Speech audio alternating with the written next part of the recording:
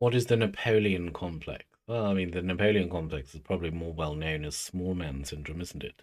And it's a type of inferiority complex that's normally associated with short men or people of short stature. And it's commonly attributed to those short men who overcompensate by behaving in a manner that's excessively belligerent, hostile, or quarrelsome in their relationships with other people. I suppose the idea is that vertically challenged gentlemen may be driven to compensate for their supposed low self esteem by pursuing highly ambitious goals in their professional life and being more aggressive than they strictly need to be.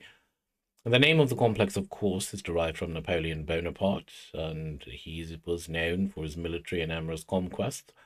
And that's said to be attributed to his desire to overcompensate for his diminutive, tiny size. He was said to be 5'2", but in reality he was about 5'6", 5'7". And of course, that extra inch is very important.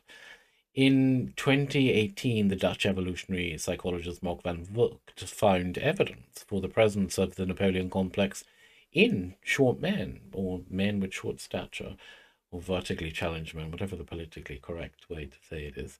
His research indicated that smaller men act much more aggressively when negotiating with taller men, which is very similar, I suppose, to behaviors that we see in the animal kingdom, isn't it? You see the small animals, and especially small dogs, they're normally quite vicious and they attack larger dogs.